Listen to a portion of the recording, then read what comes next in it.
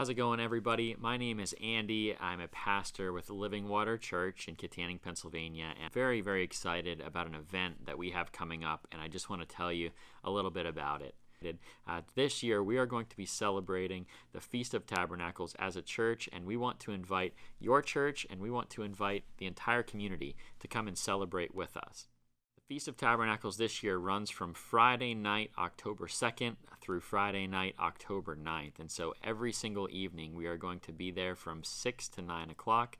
We're planning on having food served every night at 6 from different organizations throughout the community. We'll also have s'mores available every night. 7 o'clock to 9 o'clock, we'll have worship from different worship teams from different local churches, and we'll also have teaching every night on different aspects of tabernacles throughout the Bible. Other things for each night, we'll have bonfires that will be set throughout the parking lot of the church, and so you'll have a place to warm your hands if it is a cold night. From the beginning of God's relationship with the nation of Israel, He has ordained certain celebrations throughout the year that He says that we are supposed to celebrate in perpetuity. We celebrate them forever. As Christians, we generally recognize several of those festivals. The first one, Passover.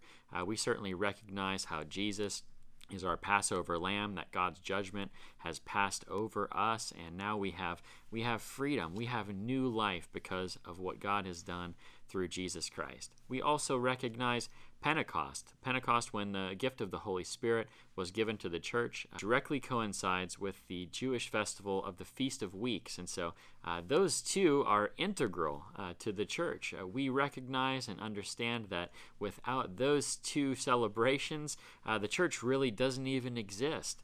But there was a third great festival that God ordained, and we are supposed to be celebrating it, but the church, for the most part, has completely neglected it. That third one is called the Feast of Booths, or the Feast of Tabernacles. Any money that we make from the food and the offering throughout the night, we will then give to different local nonprofits throughout the week. And so hopefully will be a blessing to many different local organizations and churches as well. Thanks so much for taking the time to watch this video. Mark your calendars, my friends, October 2nd through October 9th. We cannot wait to celebrate God with you, and we cannot wait to see what He will do in all of our lives as we tabernacle again with Him.